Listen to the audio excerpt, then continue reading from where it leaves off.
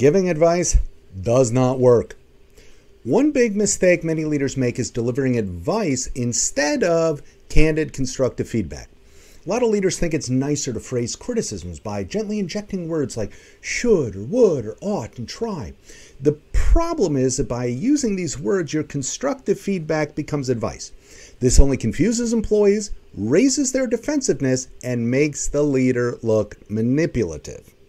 Hi, I'm Mark Murphy, CEO of Leadership IQ, and let's get into this. Advice can take lots of forms, but common ones include things like, personally, I wouldn't bother the client before noon. If it were me, I'd get started on this right away. Have you tried talking to the client? You should probably make a few extra just in case. There's no language in any of the above statements that indicates that would or should is mandatory. Trying to trick employees into thinking they have a choice when they really don't does not make the work any more enjoyable. And if employees interpret your feedback as optional, then they do it their way and it turns out to be wrong, everybody is going to be miserable. If it's not optional, don't imply that it is.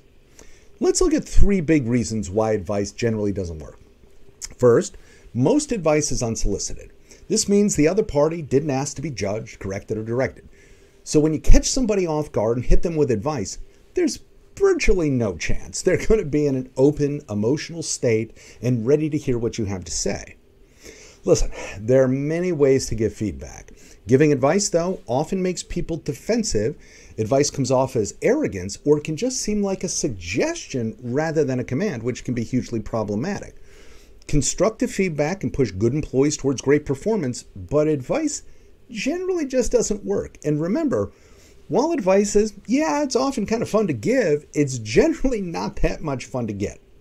Second, advice is judgmental.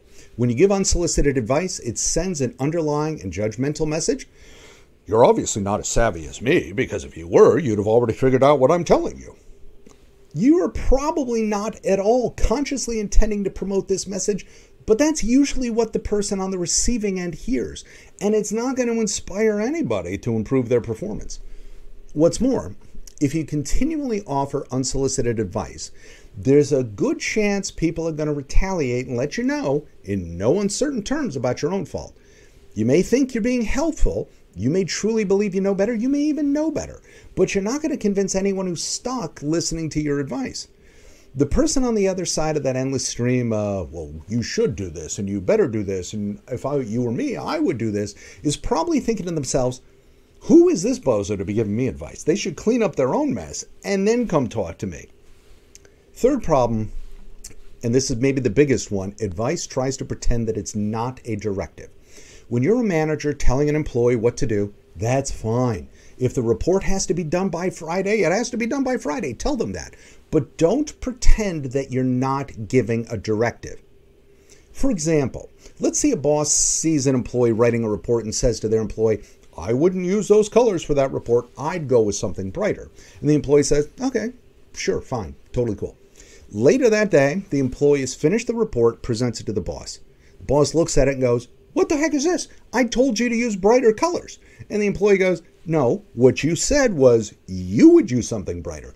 I like the colors I was already using just fine. And then the boss goes, listen, when I tell you, I want you to do something, I just want you to do it. And then the employee goes, well, then next time, just tell me what you want. As a manager, you have the right, and in fact, an obligation to give clear directions and even make corrections to people's work. But when you phrase it as advice, it sounds more like a recommendation than a directive. Ultimately, all that's going to do is create a misunderstanding that wastes everybody's time. If what you need to tell an employee is not optional, be honest with them. Don't play coy and pretend they have a choice when they actually don't. Let's go next level with all of this. Companies are desperate for highly skilled people leaders, and we at Leadership IQ have got several award-winning leadership courses about to start. Just go to leadershipiq.com or look at the links below and check them out. Literally, you're going to get the most practical, complete, and research-backed training available anywhere. There's courses like The Science and Practices of Managing People, The Leader as Coach, Hiring for Attitude, What Great Communicators Do Differently. They're all starting pretty soon, so check them out at leadershipiq.com or look at the links below.